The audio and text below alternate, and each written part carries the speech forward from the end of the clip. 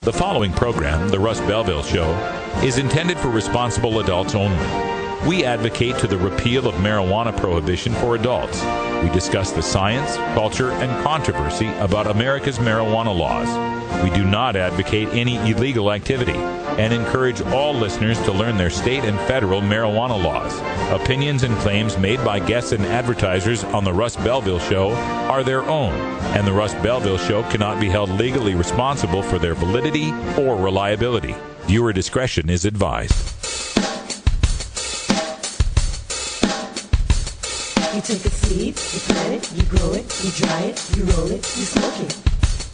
You take a seed, you plant it, you grow it, you dry it, you roll it, you smoke it, and it goes down smooth. Hey! Spanning the continent to bring you the truth about cannabis and marijuana law reform. I smoke pot and I like it a lot. From the promise of legalization. And I think that we need to rethink and decriminalize our marijuana laws. To the agony of prohibition. One major responsibility is to encourage people to use less drugs. The Russ Belville Show, the voice of the marijuana nation. Brought to you by the National Cannabis Coalition. Yeah, I hear you had a question for me. Now, here's your host, Radical Russ Belville. Oh, yeah. Welcome back, everybody. Good day. I'm so glad we're back. It is Tuesday, August 28th, 2012, and it's got to be 420 somewhere in the world. Sorry about missing you yesterday. Our internet was down here at Rolla J Studios, so we've got it back up and running, and we got more shows for you this week. Thanks for being here. Running again on Skeleton Crew here at Rolla J Studios, but joining us here at the engineer desk, we do have Brian the Red, who is holding down the fort. How you doing, Brian? Holding it down, Russ. What we gotta do. Seems a little lonely here this week. You know, Big Daddy Fink was here in the studio all week, and now he's gone. He's gone back to Georgia, where he is suffering voodoo donut withdrawals. Yeah, we miss you too, buddy. Yeah, we miss you. And, of course, Sharon and Mark were out here from Georgia as well. They flew back earlier. I hope they're out there watching on the show or catching one of the replays. We enjoyed having you here at Rolla J Studios and bringing you here to what we call the Undergreen Railroad. Not the Underground Railroad, the Undergreen Railroad. That's right. We take people from all over the United States. We bring them here to Oregon, and we show them a little taste of what something close to marijuana freedom smells like, and then we send them on back to their states, recharged as activists to make the change that will benefit us all. So thanks for being a part of this. We're glad you could be here on our show. Make sure that you help us out. You can send your donations of sponsorship to 420-420 on your text messaging. Just text Russ to 420-420 if you'd like to help the show out, or go to radicalruss.com and look for the donate tab, and you can help us out with our bills and our expenditures. We got so much stuff to cover. Election time is coming up in November. I have already contacted the campaigns for the Oregon, Washington, and Colorado legalization. We are going to be at their headquarters streaming live on election night. We need to raise some money to make sure we can make that happen. So please help us out as best you can. Also, we've got significant events coming up here in just a couple of weeks. In 2 weeks, we've got the Portland Hemp Stock right here in Portland, Oregon. Now, that won't cost us much because it's right here in Portland, Oregon, so we don't need to get a hotel or anything. Then Seattle High Times Medical Cannabis Cup is coming up the week after. We've got friends up there that'll let us crash, and we've already got a booth from High Times, so we won't need much expenditure-wise for that. But this election coming up, we got to fly people to Denver. We got to drive people and put them up in Seattle. We're going to need your help, so help us out if you can. Now, coming up on today's show, show number 49, all sorts of great guests. First of all, we've got Students for Sensible Drug Policy. We've got a new segment that we're calling Students Change the World. And joining us from SSDP at the University of Connecticut, the president of that chapter, Frank Cervo, will be joining us, and we'll talk to him about what's affecting students on the East Coast with regards to drug policy. Then a radical rant at the end of the show. Huffington Post is having their shadow convention where they're discussing the topics that the Democrats and the Republicans won't touch. That includes the war on drugs. And so, like a Groundhog, Kevin Sabet has poked his head up out of the ground and saw his shadow and predicted 6 more decades of drug war. So I'm going to get to debunking that at the end of the show. For our daily Toker Tune today, Electric Tuesday, I got some great auto-tune music from Melody Sheep, the one who does our Symphony of Science songs. Some great stuff from Bruce Lee. Be water, my friend. I'm really looking forward to that. But before we get to all of that, right after this first break, we're going to bring you the cannabis headlines, all sorts of interesting headlines today. So stick around for the news. I'm Radical Russ. This is the Russ Belville Show. We'll be right back.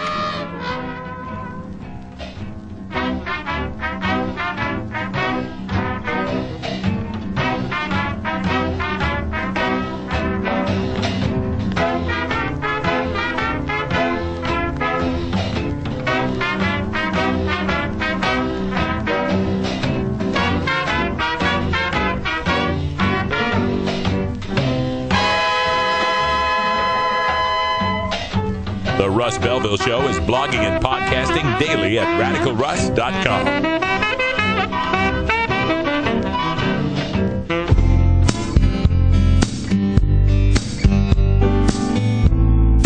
Support the Russ Belville Show.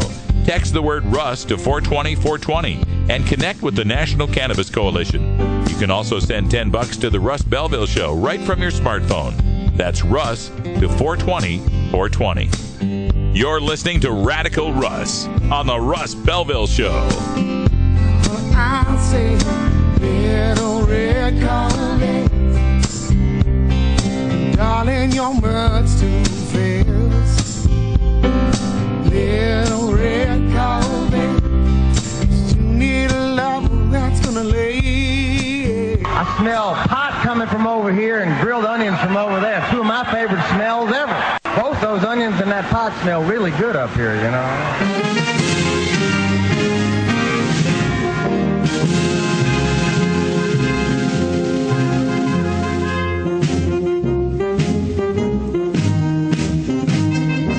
Help us legalize it. Text NCC to 420-420 and send $10 to the National Cannabis Coalition.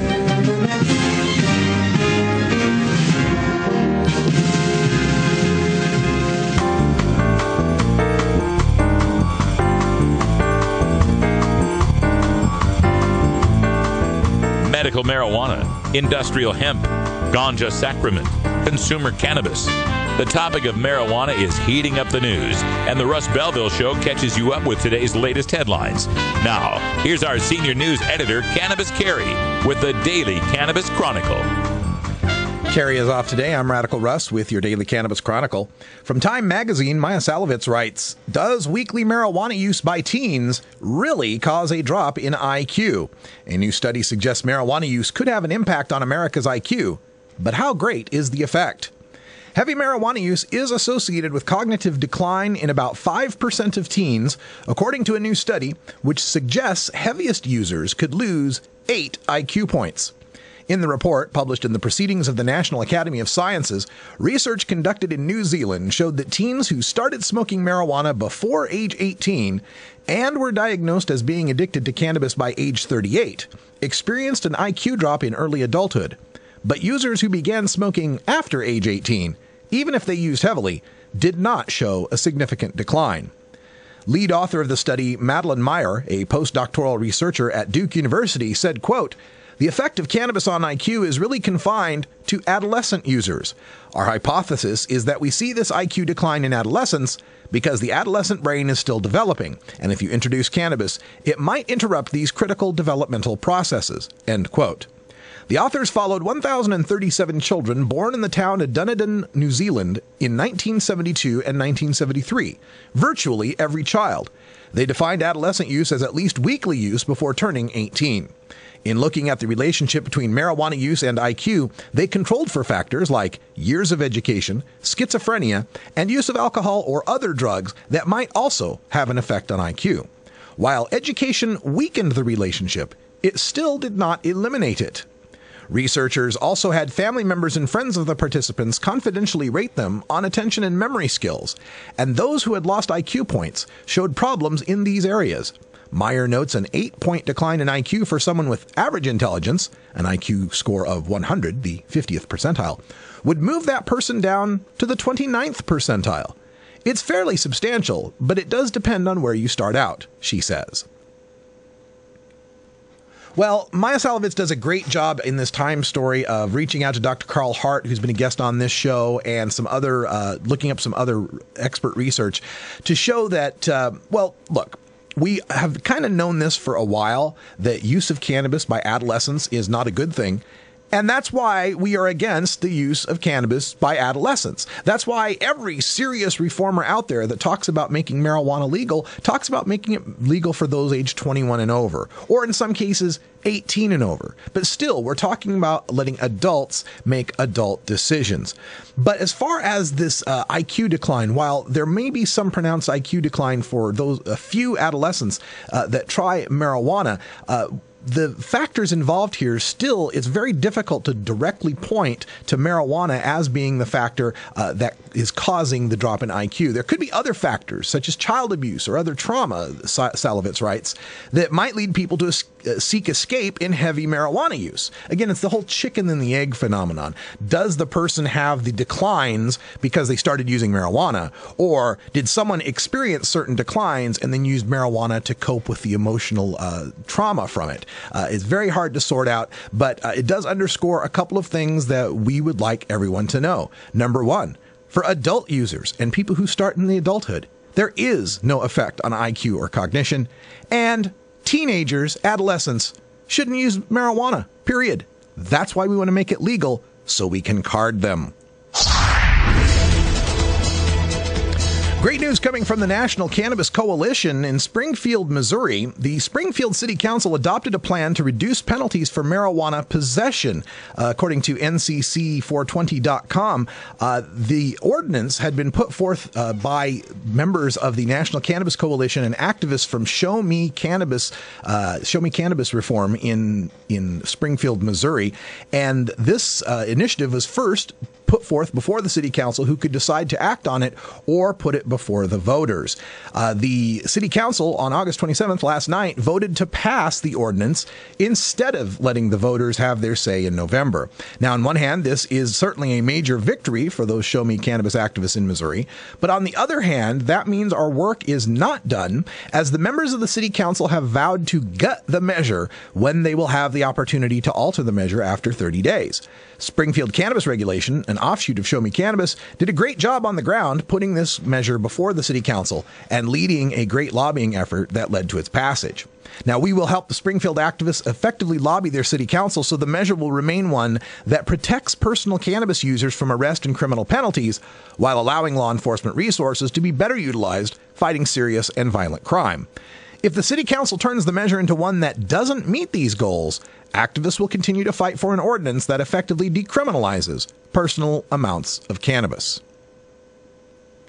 And this is a situation that we are going to see happen more and more as marijuana legalization and decriminalization and medical marijuana become more and more popular. In a lot of these states and cities where you can do an initiative petition, in some cases it's a situation where that initiative goes before the legislature or the assembly or the city council before it goes before the voters. And it's up to the city council, it's up to the elected body to decide if they want to pass it. And if they do, it doesn't go to the voters, right? Now, we had that situation in Washington with I-502, which went before the legislature. They could have just passed it on their own. They did not. They deferred to the public to vote on it. And the same thing now was happening in Springfield, where they had the chance to have this initiative go before the voters. But the city council in this case, I think they made a pragmatic political decision. And that is, if they were to let it go forward, it would have passed as written. Unlike in Washington state, where the legislature might think, well, we can leave it to the people and out there in the public, it'll get voted down. In the case of Springfield, Missouri, I think they accurately surmised that the people of Springfield would vote for that measure as written because they don't want to criminalize, they don't want to punish people who are using small personal amounts of marijuana. So the city council takes the initiative, goes ahead and passes it on its own so it can gut and stuff this thing behind closed doors and also without much fanfare in the media. Well, we're going to hold their feet to the fire. We're going to keep on them and make sure everybody knows if they try to gut and stuff this, if they try to turn this into something that it was never intended to be, we will be right there with the next initiative and the next initiative and the next. Another one from National Cannabis Coalition. Unknown medical marijuana organization endorses President Obama, and the media goes crazy. An organization calling itself the United States Medical Marijuana Chamber of Commerce has issued a press release stating that it is endorsing President Barack Obama's re-election. In conjunction with the press release, the organization's president, Thomas Lawrence Leto III, held a press conference announcing the organization's endorsement. The U.S. Medical Marijuana Chamber of Commerce claims to have 10,000 members, and that it supports President Obama over Mitt Romney because the president understands the limitless potential of the medical cannabis industry, but that Mitt Romney, quote, just doesn't get it. On its website, the U.S. Medical Marijuana Chamber of Commerce further claims that, quote, research has shown that Obama's medicinal marijuana usage is a big reason in which he understands the value of federally allowing this industry to exist. Along with their claims about, quote, Obama's medicinal marijuana usage, end quote, the U.S. Medical Marijuana Chamber of Commerce publicizes its proposal to regulate and control the medical cannabis industry. The organization states that it anticipates that their proposed legislation will allow 5 million new jobs for Americans within the first year of passage. The for-profit organization goes on to claim the United States Medical Marijuana Chamber of Commerce will solve 40% of the unemployment problem in the United States. The organization's proposal calls for the United States Medical Marijuana Chamber of Commerce to exclusively control the regulation and taxation of the national medical cannabis industry. The U.S. Medical Marijuana Chamber of Commerce hopes to establish and control the licensing of patients, growers, distributors, doctors, and lawyers involved with the federal marijuana industry. Any organization's proposal to exclusively tax, regulate, and control the medical cannabis industry will likely be met with skepticism by those already operating within the industry, not to mention the fact that this organization seems to be relatively unknown within activist circles. Despite being unknown, the press release was picked up by The Hill, The Huffington Post, Politico, and other sites as gospel. Steph Shearer, Executive Director for Americans for Safe Access, commented on the story, wondering whether anyone, quote, checks sources anymore.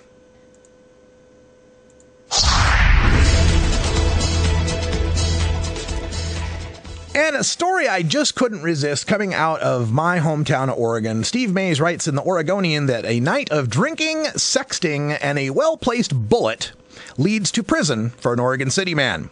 The husband of a former Oregon City police lieutenant was convicted Wednesday in a bizarre shooting incident that ended a night of drinking and sexting. It wasn't the first time the defendant, Thomas Nunes, pointed a gun at a cop. A deputy shot Nunes 3 times during a 1995 confrontation. He lost an eye in that shootout. The event that led to this was when Nunes and his former wife, Nunes and his wife, former Oregon City Police Lieutenant Lisa Nunes, went drinking on June 23rd, about 3 weeks after she retired from the force.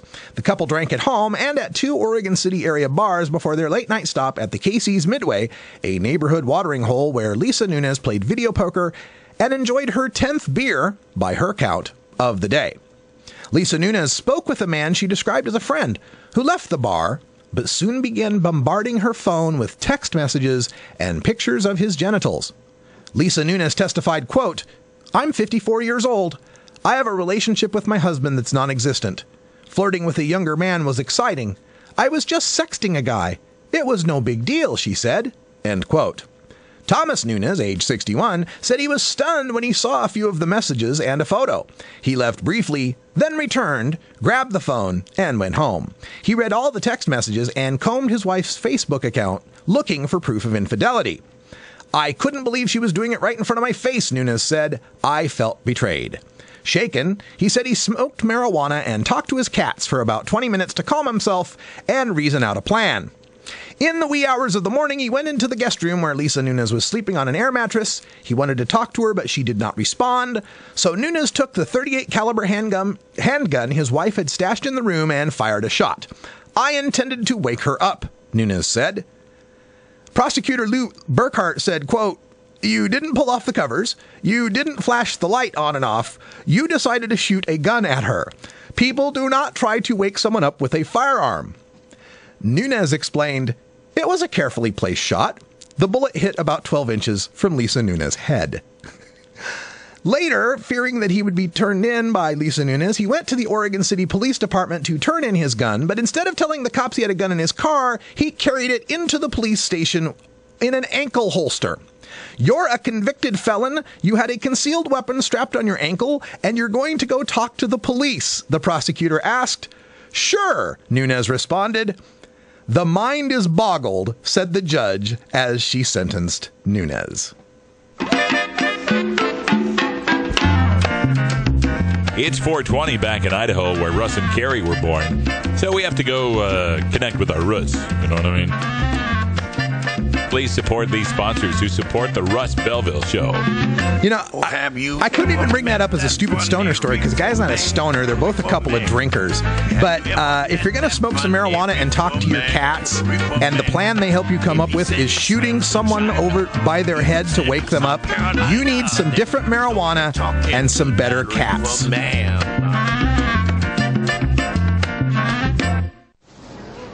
I don't like it personally, but it's time for a conversation about legalizing marijuana. It's a multi-million-dollar industry in Washington state and we get no benefit. What if we regulate it? Have background checks for retailers, stiff penalties for selling to minors. We could tax it to fund schools and health care. Free up police to go after violent crime instead. And we would control the money, not the gangs. Let's talk about a new approach, legalizing and regulating marijuana. You want to legalize it? Call your congressman today.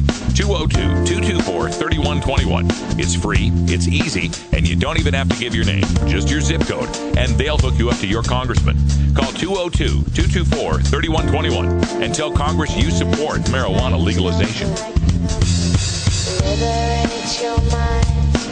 Liberate your mind.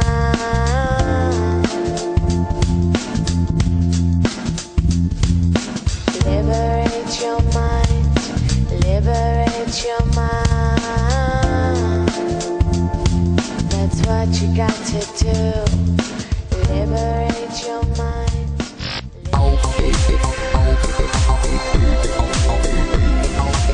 Everyone knows music and marijuana go together, so let's wind up our 20 after break with the Russ Belville Show's Daily Toker Tunes, the best in pod-safe 420 music from around the web. Today is Electric Tuesday, featuring the latest in electronic dance music and other cutting-edge genres. You can get downloads and more information about all our Daily Toker Tunes by visiting music.radicalruss.com. Now, sit back and enjoy your Daily Toker Tune. All right, welcome back, everybody. 22 after the hour. And if you've been following the show for a while, you know on Electric Tuesdays, we play the latest in electronic dance music, spoken word, experimental kind of stuff, sometimes poetry, sometimes even an acoustic thing now and then. Tuesday is kind of our Let's Experiment Day. So on today's show, we are going to play some more of that great auto-tune music that I like. And I mean, I generally don't like auto-tune when it's in music, but when someone takes something that's not musical and uses auto-tune on it, I like it. You get my point? It's like when Cher is trying to sing and uses auto-tune, I don't like it. But when someone's taking Martin Luther King, who's just a speaker, and uses auto-tune on it, I like it. So I've been playing those things like the Martin Luther King, I Have a Dream auto-tune, and a bunch of the Symphony of Science ones with Carl Sagan and Neil deGrasse Tyson and all of those great ones. And of course, we played some Bob Ross, Happy Little Trees from PBS, and Mr. Rogers has one out now. So I'm really excited that this producer, and it goes by the name of Melody Sheep, and you can check out his or her. I'm not sure if it's male or female. Check out the page on YouTube under Melody Sheep and find all these latest productions. And this is the latest one. I was so happy to see it. It's Sifu Bruce Lee. Now, I call him Sifu Bruce Lee. Sifu is a Chinese term for master, is one who has mastered a skill. And I always call him Sifu Bruce Lee because I took Jeet Kune Do. I took Bruce Lee's martial art. I trained in this with Chris Kent, who was in Boise, Idaho, and he was a student of one of Bruce Lee's students. So he just, one student away from Bruce Lee himself. And in learning this martial art, what I found is that the martial arts aspect of Bruce Lee, while it's he is most known for in this world, is probably the littlest part of his personality and his meaning. His philosophy and his understanding of the world are very, unfortunately ignored. But his philosophy was very meaningful to me and many others. And a lot of that philosophy comes through in a couple of interviews that he did that are featured in this next tune. This is Be Water, My Friend, the Bruce Lee remix from Melody Sheep. I really hope you enjoy this, and we will be right back after this video. Dear Dad, how should I say this? You know how you enjoy a drink after work? One moment. Well, in many ways, I'm just like you. I have a good job, I work hard, but when I get home, I prefer to relax with marijuana instead of alcohol. They're a little similar, but marijuana is actually less damaging to my health, and frankly, I don't feel like crap the next day. I hope this makes sense, but if not, let's talk.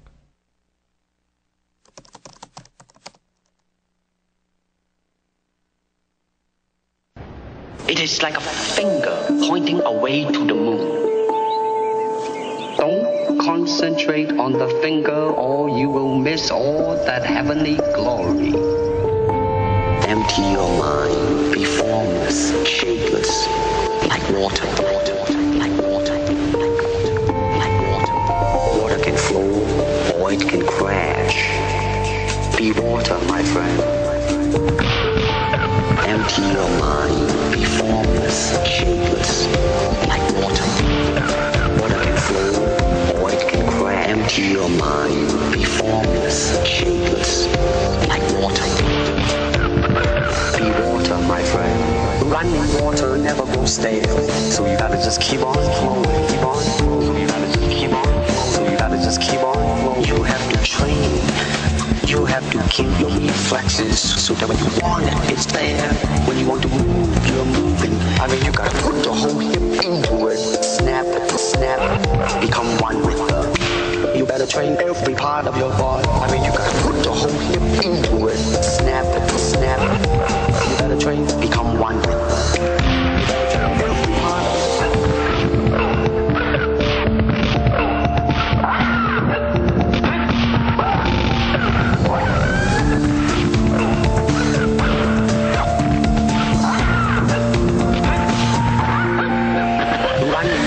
Never go stale, so you gotta just keep on flowing, keep on flowing. So you gotta just keep on, just keep on. Under the sky, under the heaven, there is but one family. Do not believe in styles. Styles separate man. It's a process of continuing growth. Process of continuing. Empty your mind, be formless, shapeless, like water. Water can flow, or it can crash. Empty your mind, be formless, shapeless, like water. Be water, my friend.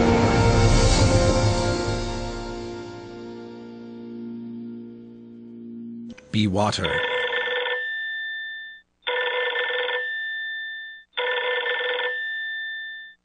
You have reached the answering machine of the Libra Lounge. For replays of the lounge, please press thelibralounge.com or ncr420.com. To hear Mr. Libra's latest history lesson, press 2. And finally, press 3 if you've got something to say, bitches.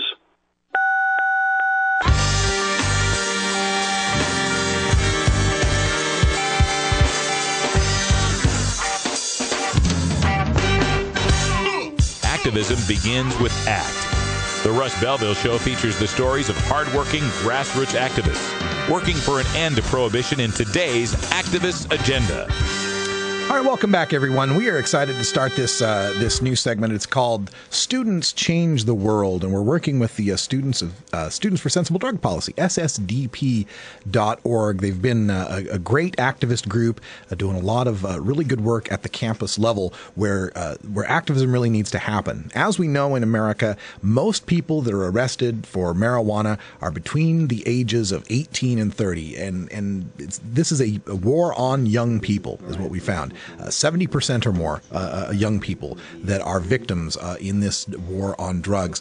And we know also when it comes to marijuana that people between the ages of 18 and 24 make up the largest cohort of people that use marijuana. Fully a third of the people 18 to 24 will smoke marijuana this year, and up to 1 out of 8 of them will smoke marijuana more than 100 times a year. And this is from the government's own statistics, so we might have to adjust upwards, considering that many of the people talking to the government might not want to give the most accurate information. So joining us today to talk about this, we're going to have all sorts of students from all over the country and the world, because Students for Sensible Drug Policy is a global organization, and we will get them from all corners here to talk to you and tell you what's happening on the campuses these days and what the Students for Sensible Drug Policy are doing to fix this. So joining us by telephone, by Skype, we've got Frank Cervo, and I hope I'm pronouncing that right, the president of UCONN SSDP. Frank, welcome to the show. Hey, how are you? Did I get the last name right? Yes, Frank Cervo, that's right. All right, fantastic. So are you new with SSDP, or have you been involved with the organization for a while? I am starting my 4th year with SSDP. I actually got involved right when I got to UConn. Oh, fantastic. So a senior, at least in the drug policy reform movement. In the 4 years you've been there at UConn, what are some of the things you guys have done to help improve the situation for students there? Well, we've worked on a lot of things. Last semester we worked really hard to change our campus's marijuana punishment policy. So in the past it had been, if you were caught with marijuana, there were all sorts of terrible punishments you could get. You could get kicked out of housing, kicked out of school, really nasty fines and stuff. And but if you get caught with alcohol, it was just like a minor infraction and would be dealt with inside, internally at school. So we equalized the penalties for alcohol and marijuana possession on campus. So that didn't make the alcohol possession penalties worse. It made the marijuana possessions lighter? Yes, exactly. Okay, good. So now it's handled internally with like the UConn, what do you got, like campus police or something that would deal with it then? Yeah, exactly. And it really came about because the year before we had Connecticut passed marijuana decriminalization. So we worked on that as well at the state level, and we helped pass the decriminalization bill. And then so what was happening was, an RA would smell marijuana in a dorm room, and then they would call the cops, and then the cops would come and they would do a whole investigation, and they'd find a little pot and just write like a ticket. And so now that, while that still might happen, they'll just be, so you still might get a ticket, but you'll be referred to just community standards, and you'll have to do some education classes and things like that. With Connecticut recently passing its decriminalization, and I guess you've been a student before and after the decrim, how have things changed there on campus? Well, on campus, we still have a policy where the RAs are required to notify police when they smell marijuana, but it's definitely been, there's been less in the ways of students having to deal with, with court and, with all the baggage that comes along with that. It's just been, students will just receive a fine. So it's been a lot of less hassle on the student body, and a lot of, it's stopped taking so many students away from their academia, and they don't have to end up with criminal record and things like that. So it's definitely been a relief on the student body. Yeah, and so just to reiterate though, with this decriminalization measure, it's like a half ounce for adults 21 and over is just a ticket. But even with it being relaxed like that, the campus, the administrators and such still aren't very keen on you guys having marijuana on campus, even if you're above 21, right? No. Yeah. Then Yeah, so we're still fighting, but we made a lot of progress with the penalties. We don't have kids getting kicked out of housing anymore for marijuana possession. Oh yeah, that's fantastic. And again, we're speaking with Frank Cervo, the president of UCONN's SSDP chapter. You can learn more about SSDP at ssdp.org. Frank, I'm also wondering, with SSDP and working at the university level, you guys have more than just marijuana to deal with. There's the culture of raves and going to the parties with ecstasy and such, and then there's binge drinking that goes on, and we can't ignore the fact that that's a drug. What are some other areas that you and UConn and SSDP have been working on? Well, we actually Connecticut passed, I believe it was last year or 2 years ago. We passed a statewide Good Samaritan policy, and SSDP had a big hand in that. And we so now the policy states that if you someone if you or someone is experiencing a drug overdose, and you call for an ambulance, you can't be held accountable for making the call, even if you're in possession of drugs or other illicit substances. And so what that's done is that it takes away the fear if someone's overdosing on a drug. It could be alcohol or any other drug. It takes away the fear of arrest and and prosecution. So we've that's definitely a big step towards harm reduction on our campus, and we've done a lot even after the state law passed. We've done a lot of work to just get the message out to students that we have this policy in the state of Connecticut, and that you can call for help, because that's always a big problem with binge drinking. Somebody's passed out at the party, and you don't want to call the cops, because then the cops come and there might be underage drinking at the party. But we have the policy, and we've been working really hard to notify the student body that they should make the call and they won't be held accountable. That's great work that you're doing there. How about on the alcohol front? We hear every now and then there's some story that'll come up about some college student who's died as a result of an alcohol overdose. Yeah, well, that's exactly what the Good Samaritan policy that's part of what the Good Samaritan policy is aimed to prevent. And so, there might still be some instances where people don't go ahead and make the call, or other circumstances. But we have this policy in place, and we're trying really hard to make sure everybody knows that they can and they should call for help if need be. I'm curious, Frank, what are you studying there at UConn, and do you intend to use that power in the service of drug reform once you graduate? Well, I study environmental science, and that's actually one of the things that I'm looking to do this year as president of UConn SSDP is to kind of take, I'm a very passionate environmentalist as well as a drug policy activist, and so I want to take, the two are very intertwined.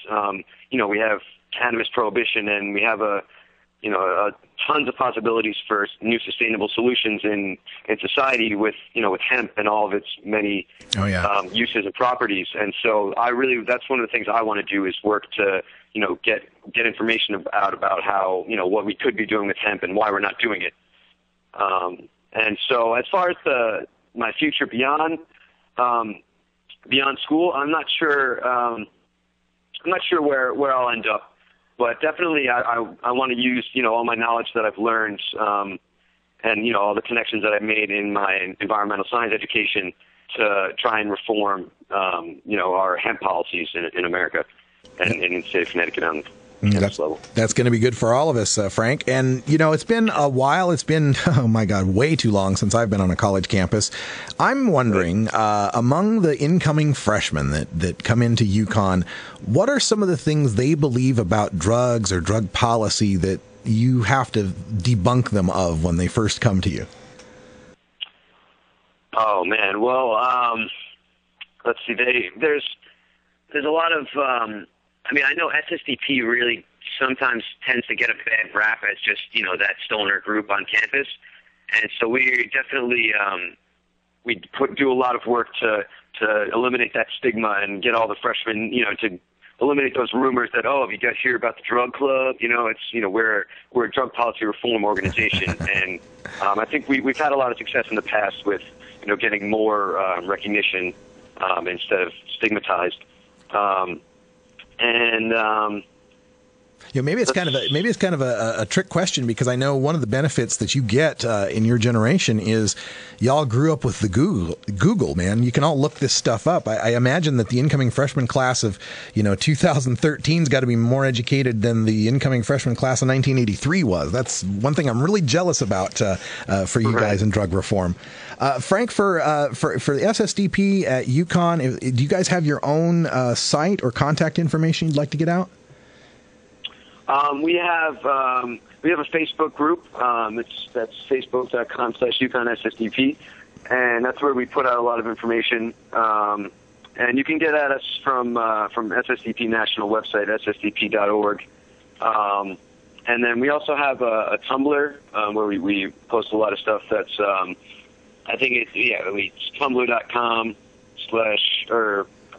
hang on one second. Yeah, it's UConnSSDP.tumblr.com, and that's where we spread a lot of information as well. All right. So yeah, definitely check those pages out. All right. Give us a like on Facebook. We're looking forward to that, and also I imagine you're working strongly with National SSDP on that Higher Education Act, where they eliminate your financial aid if you're caught with weed, right?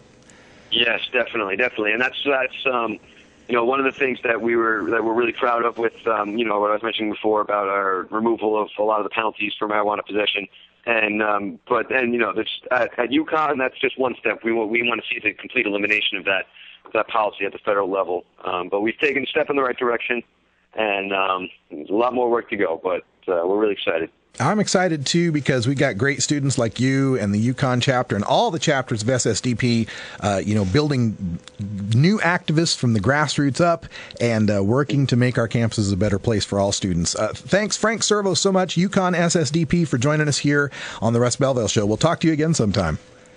All right. Thanks a lot, Russ. Talk to you soon. Yeah, looking forward to it. And when we come back, we're going to do a little radical ranting. All right. Thanks a lot. Huffington Post is going to be doing their shadow conventions all this week. They're talking about what the Republicans and Democrats won't talk about. And, of course, one of those things is the war on drugs. And, anytime Huffington Post plus war on drugs appears, you're going to get some Dr. Kevin Sabet. And whenever he appears, you're going to get a radical rant. So we'll be right back with that after this.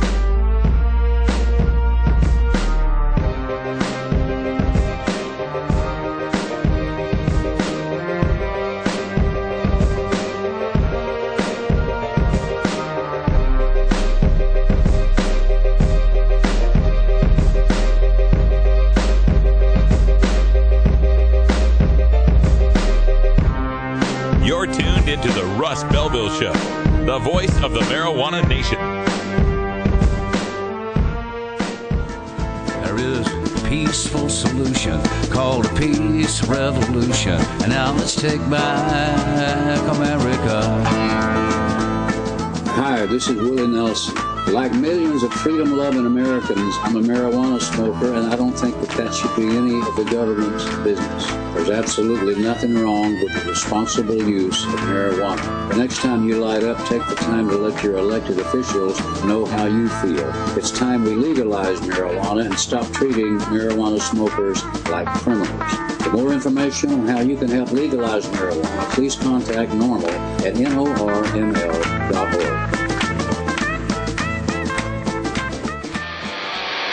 You want answers? I'm as mad as hell, and I'm not going to take this anymore. You want answers? You have offended my family. I think I'm entitled. You want answers? I want the truth. And you have offended a Shaolin temple. You can't handle the truth. Surely you can't be serious. I am serious. And don't call me Shirley. Radical rant. Well, all right. So you know what the video looks like. Welcome back. Radical Russ here with the Radical Rant, and just struggling to maintain things here in the skeleton studio, but we'll make it. Anyway, I wanted to talk a little bit about the Huffington Post today. They're having their shadow convention, and I was a part of HuffPost Live last week when they were just broaching the topic of talking about this war on certain American citizens using non-pharmaceutical, non-alcoholic, tobacco-free drugs. And today, they began their shadow conventions, where they're going to be talking with various experts on issues that the Republicans and Democrats won't talk about, and, of course, Foremost on that list of bipartisan ignorance and apathy would be the war on drugs. And so Dr. Kevin Sabet, my one non-pot smoking friend, showed up on the Huffington Post to discuss this. And, you know, it's almost like Punxsutawney Phil on Groundhog Day, showing up to see his shadow and declare 6 more decades of drug war. And kind of like the movie Groundhog Day, the repetition of some of his fallacious anti-legalization arguments are getting a little repetitive and starting to sound like the opening of I Got You, Babe from Sonny and Cher. So let me address some of his classics here. This is from his Huffington Post article today, where he says, a balanced and nuanced approach based on evidence, common sense, and public health and safety has been shown to produce results. Balanced, nuanced results. Well, here's that balance. The Obama administration's drug war budget is still tilted 2-1 in favor of interdiction and incarceration over treatment and rehabilitation, just like it was during George W. Bush's administration. Oh, and speaking of Groundhog Day, did you ever notice how much Bush's DEA administrator looks just like Obama's DEA administrator? Here's part of Kevin's 5 points as to the reasoned, nuanced, balanced approach that we should take when it comes to marijuana. A, community-based prevention that focuses not only on preventing drug use among school kids, but also on changing ill-conceived local laws and ordinances that promote underage drinking, smoking, and marijuana use, so-called environmental policies. Oh, you mean like how we drug test 11-year-olds to see whether they can play in the school orchestra? You mean like maintaining school policies that punish underage marijuana use worse than underage drinking, thus promoting the use of the more harmful substance? Do you mean like canceling student aid for college kids who get caught with a joint? And since pot smoking is now more prevalent among kids than tobacco smoking, and tobacco is highly addictive and available to 18-year-olds legally, why don't we have to lock up adult cigarette smokers in cages to achieve the drop in lifetime tobacco smoking from youth? Why have we not had to lock up a single tobacco smoker to achieve these results? But yet we've got to lock up adult marijuana smokers, and it's not achieving those results. B, from Dr. Kevin Sabet, B, early intervention and detection of drug use in health settings. After all, prescription drug overdose is now the leading cause of accidental death in this country, and health professionals need to be better equipped to deal with this epidemic. I agree. And what could better help alleviate the prescription drug overdose epidemic than allowing many of those patients to treat their conditions with non-toxic medical marijuana that is incapable of producing an overdose? Surveys from Berkeley patients group show that medical marijuana patients are able to reduce or eliminate most of their prescription medical needs, and studies show that cannabinoids have a synergistic effect with opioids to help reduce pain with less drugs. Point C, from Dr. Sabet, we need evidence-based treatment, including methadone and buprenorphine, as well as 12-step programs. All right, look, I'm all for helping addicts. My dad was a speed addict and an alcoholic whose life was saved by inpatient residential detox and treatment and the 12 steps of Alcoholics Anonymous. That's why I'm furious that the scarce resource of rehab beds is wasted on 57% of the marijuana smokers who are only in rehab because they got caught with marijuana, and that 37% of all marijuana smokers admitted to rehab hadn't even smoked pot in 30 days. Point D, from Kevin Sabet, recovery-based policies that don't penalize people for past drug use and instead facilitate full and productive participation in society. Look, in the state of Florida, if you are caught with 3/4 of an ounce of marijuana, you have committed a felony. You will do 5 years of time in prison, mandatory, where you will have no participation in society aside from working at slave wages for American corporations. You will lose your right to vote while you're in prison, while you're on parole, while you're on probation, and for at least 5 years after completing all of those, at which point you may begin to petition the state for your right to vote, which may or may not ever be restored to you. This situation has helped make it so almost 1/4 23.3% of Florida's voting age African American population cannot vote. Along with the potential loss of voting rights for life, you will be forced to check the "Have you been convicted of a crime?" checkbox on all job applications, and every background or Google search on you will alert potential employers, landlords, universities, and friends and lovers that you are a drug felon. Unsurprisingly, many people in this situation turn to selling drugs or committing crime, leading them back into the private prison profit ledgers. So, if you're going to change to these recovery-based policies that allow people to get back and be productive members of society, maybe you should start with Florida and consider whether smoking weed is heinous enough to merit lifetime second-class citizenship with no right to vote. And point E, from Kevin Sabet: smart law enforcement that combines credible threats with modest sanctions. Through drug courts, for example, offenders are offered the chance to get their record cleared if they successfully complete treatment. Through testing and sanctions programs, probation violators are given modest jail stays that are swift and certain, rather than uncertain, distant, and severe. Such measures have yielded stellar results in localities where they've been implemented: less crime, lower rates of recidivism, and substantial cost savings. Well, the panacea of drug courts is not what Dr. Sabet wants you to think it is. It sounds good. Let's give drug users a shot at rehab instead of prison. But even after you ignore my points that I made before about, all those pot smokers who don't really need to be in rehab, even if you ignore that part, drug courts often leave the addicts worse off than if they would have accepted their original prison sentence. These stats about the swift and certain jail stays, they're all padded by the fact that so many people are in rehab, don't need to be there, and don't have a problem in the first place. If you catch an occasional pot smoker and you force him into a bunch of rehab classes and you test his pee on a random basis with the threat of jail if he fails, he'll abstain from pot. He'll jump through all your hoops, and the minute he's free from rehab, he'll smoke a joint to celebrate it. And trust me, because I've heard this firsthand from far too many people who've done just that. So, yeah, your drug courts get the benefit of saying, hey, out of X percent of all of these addicts, Y percent of them never committed another crime, they never used their drug again, they never had any problems, because they were pot smokers. That doesn't tell us a damn thing about the people on meth or heroin and how well the drug courts are helping them.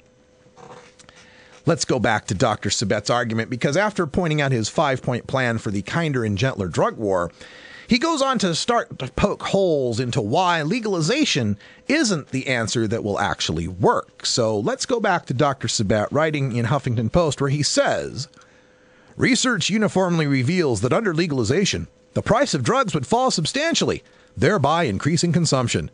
Any taxes gained on legal drugs would quickly be offset by the social costs resulting in this increased use.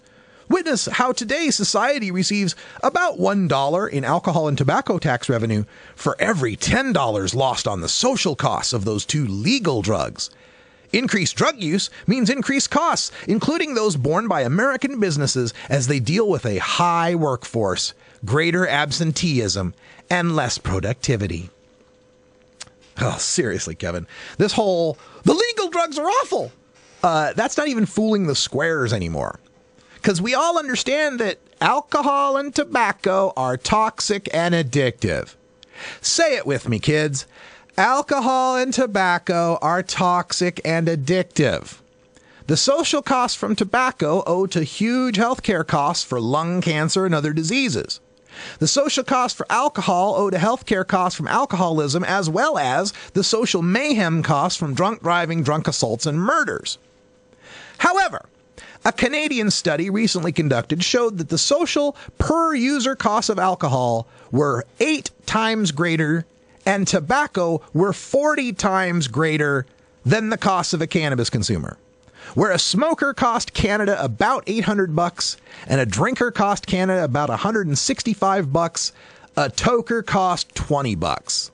So whatever the tokers cost America, We're bearing that cost now, and we have absolutely no tax revenues to offset it. And we're spending billions in a futile attempt to try to stop it. Now, bringing in some tax revenue, combined with savings in law enforcement and court and prison expenditures, could reap billions and more than offset any trivial social costs from marijuana use. The fact that tobacco and alcohol cost so much is not reason to deny legalizing marijuana. Let's continue with his shooting down of legalization, where he says, furthermore, there's no guarantee that drug legalization would significantly diminish the underground market. In a legal market, where drugs are taxed, the well-established illegal drug trade has every incentive to remain. The drug trade is so profitable that even undercutting the legal taxed market price would leave cartels with a handsome profit.